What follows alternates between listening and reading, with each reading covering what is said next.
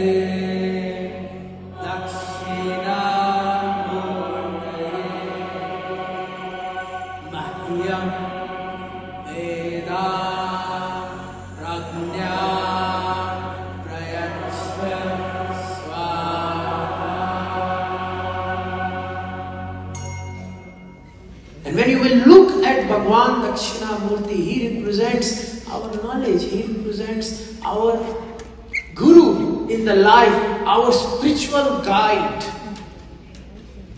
Bhagwan Dakshinamurti. And look at under his feet. That demon is apasmar. And that apasmar is your ahankar. They are your sanskars. So the Shiv Yogi says, you come here, Guru Purnima, what you let go is this. Sannyas, now I am no longer lazy. Now I am active. Now I am very high. So many times young children come to me, they are very excited and they are saying, Bhaiya, why you make us feel that you are one of us? Because children are hyper, I am hyper.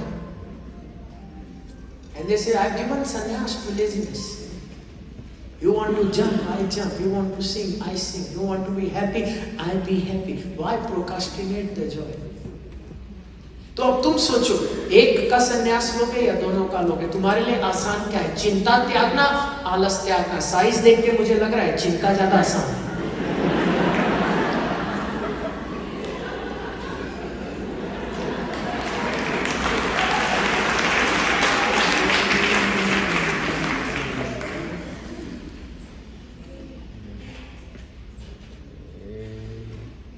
And the third thing we have to take sannyas from. On this divine day of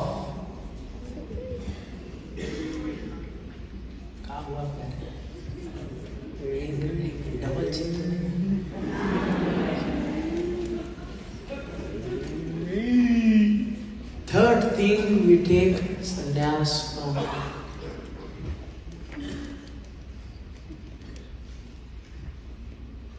is our ego. Ahankar.